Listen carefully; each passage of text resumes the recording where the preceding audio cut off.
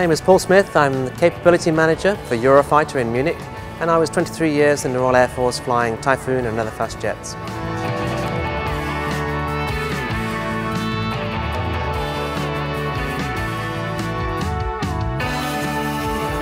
I'd like to introduce the new radar system. It's the Captor-E.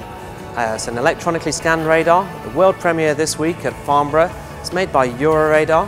Airbus Defence and Space is an important part of that consortium. And it's a fantastic new radar that has more power, and because it's electronically scanned, more features, and will keep Typhoon right at the top of the fighter combat tree. Also, the Interrogator Friend or Foe, IFF, allows me to identify who are the enemy aircraft or enemy ships, and that's made by Airbus TS.